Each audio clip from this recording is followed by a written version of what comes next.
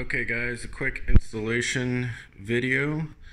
For those of you who ordered in bulk order, I couldn't assemble the units to fit in the same packaging, which they're all currently boxed up over here. So for those of you that I had to put 2 units or more in the box, there was no way to fully assemble it and stack the units, otherwise the box would be too large and then the shipping cost would be twice as high. So just a quick install video for those of you who didn't order just 1 unit. Everyone that ordered just one, coming to you this is already fully assembled, so you don't have to worry about this part of the video. Alright, the first thing you're gonna do is remove the 4 rubber mounting points from your original stock cover. These 4 are located in the same places underneath your cover, and they just come out by simply squeezing the sides together like so, and then pulling through a slot in the front here. So you just squeeze and remove through the slot. So it's pretty simple. They're not glued in or screwed in, they just simply pop into place.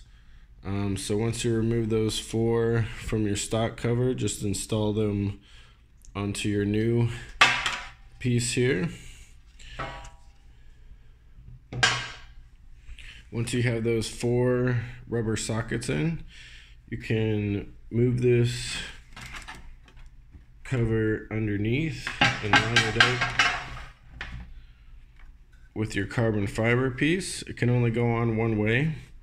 So what you're going to do is you're just going to look for the holes and line up each hole with the screw hole here all the way around. You can see the holes lining up there for the screw holes as they go around the perimeter here.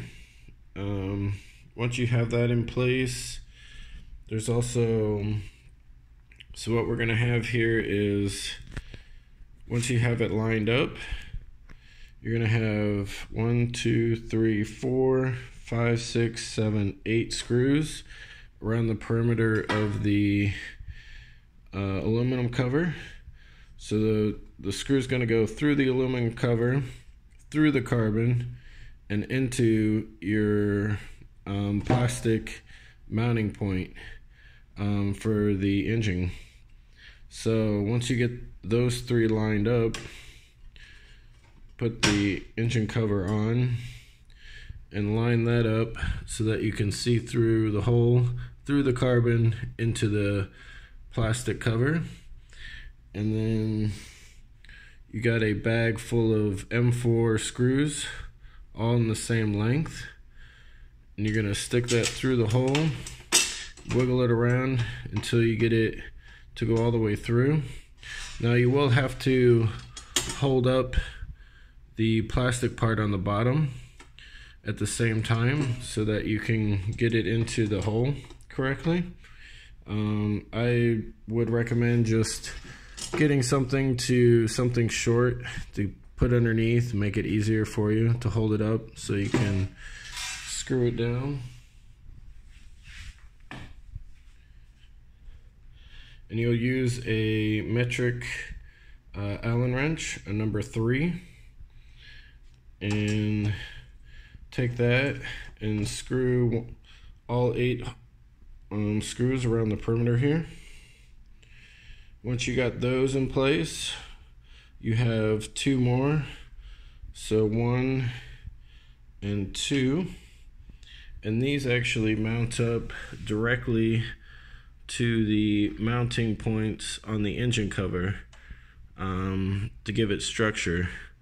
So once you get the middle perimeter in, the 2 side ones, one in the back here, one in the front. So a total of 10 bolts altogether. Very simple. Once you get all those put in place, you're ready to go.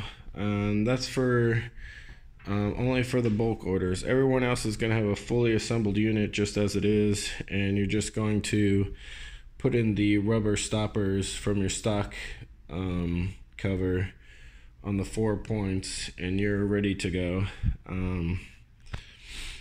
And that's about it.